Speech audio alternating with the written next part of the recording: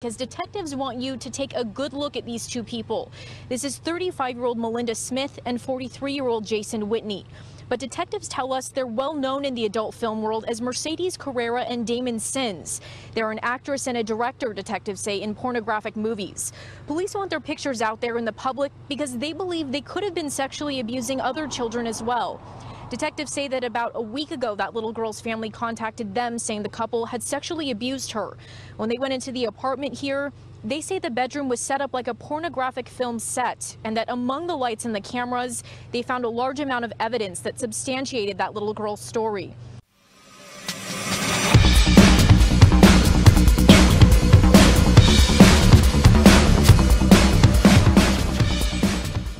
You know, we've discussed many adult stars on this particular channel. The situations with Ron Jeremy, Jenna Jameson, and many others. The thing about it is, one thing about the adult industry, you see a lot of these girls getting on OnlyFans and stuff like that, and they think it's, you know, it's a glamorous life. The thing about it is, when you look back in the history of the adult industry, there's been a lot of suffering and pain and deaths even. I mean, we can go all the way back to the John Holmes incident. If you ever saw the movie I think it's Wonderland or on there.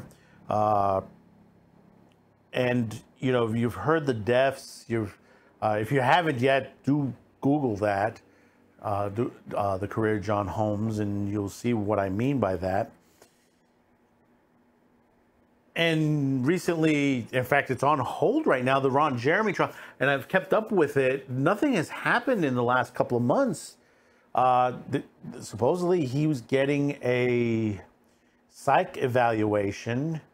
I figured the evaluation would have been done by now, but we haven't heard anything from the courts yet if this case will go forward, if he's able to handle the case itself. Supposedly, he's lost it.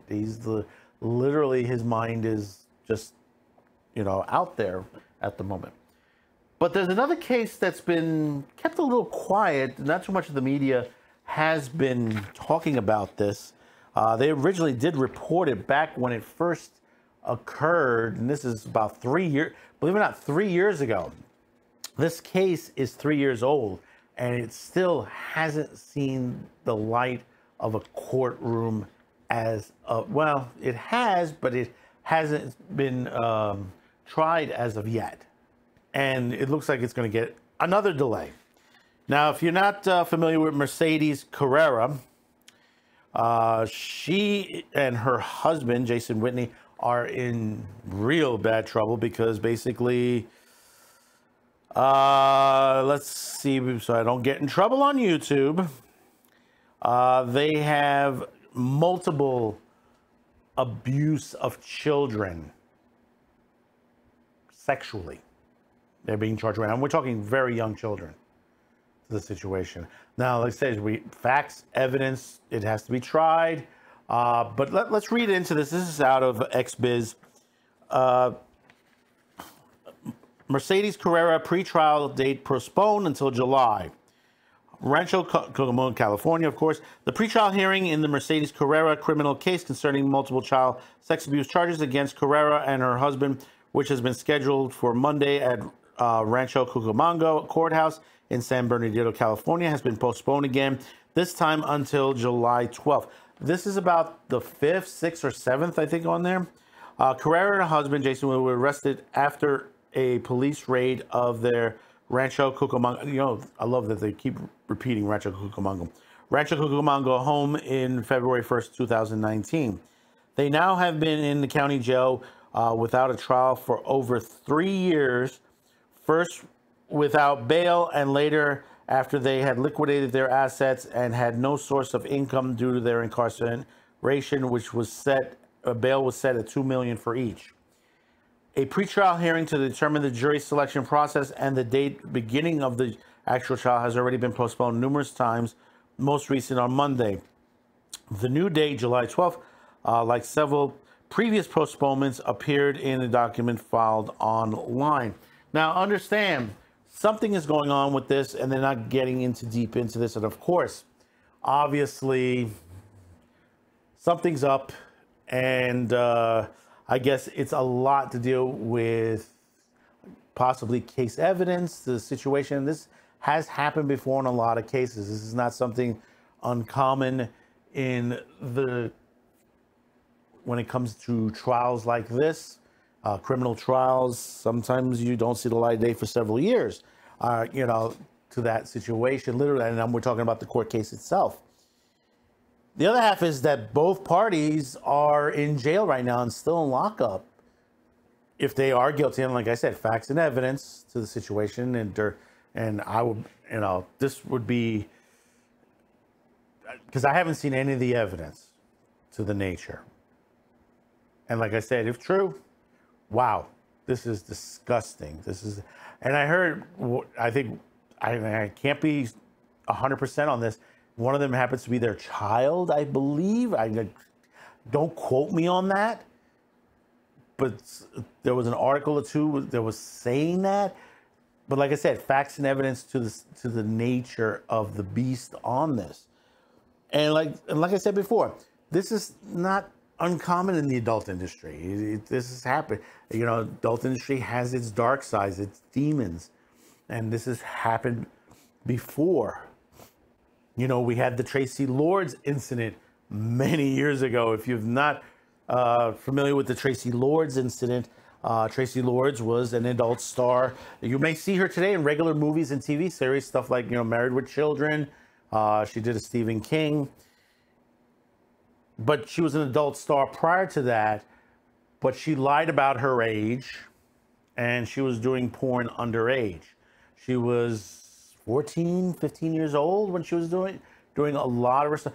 I mean, I worked for a company that did duplication for her movies.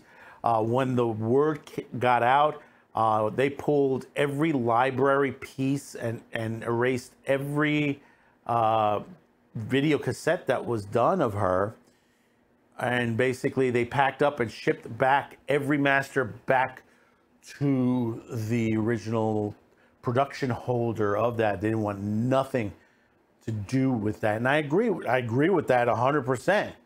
You got to get rid of that stuff, because you're going to have the police is going to come down and knock on your door and check your inventory, for this. And I don't know if it did happen, because I worked the night shift, afternoon to night shift. So if it happened during the day, I never heard of it. But it probably never happened because basically they had the evidence. Hey, we shipped everything back. But understand, she was underage. These companies were held liable. A lot went through with this.